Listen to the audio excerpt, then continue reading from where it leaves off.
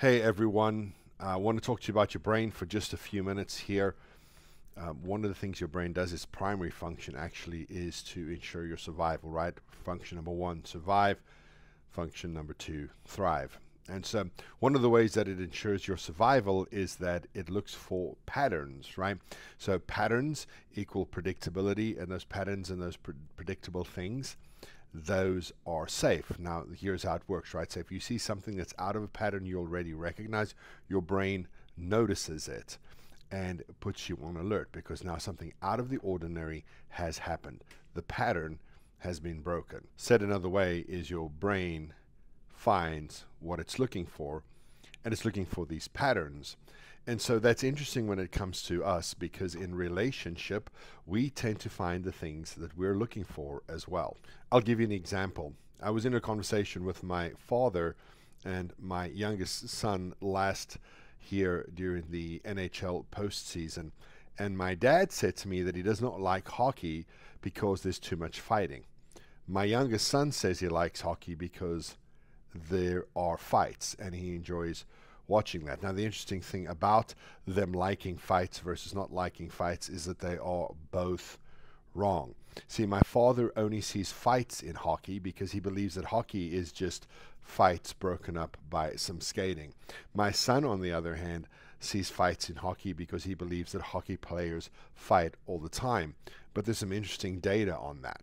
In the 03-04 NHL season, there were 789 fights. In the 2021-22 season, there were 282 fights.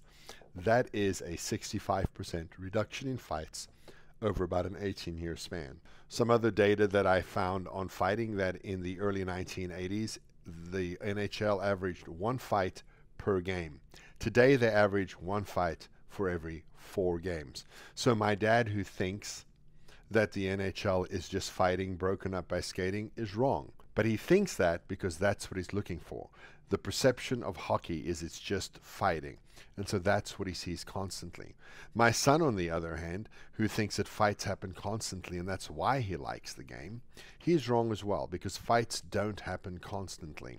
And that's the interesting thing about brains, is it that we find what we are looking for. Again, it is a survival mechanism. Patterns, predictability equals safety, right? And so when anything breaks that, we notice it. But the flip of that is that we're constantly looking for those patterns. My father and my son are both looking for fights in hockey. Now, that's a silly example, but when it comes to our kids, when you're looking for patterns in your children, you will find them. So your child lies to you. You brand your child a liar. Everything that your child says will be mistrusted by you.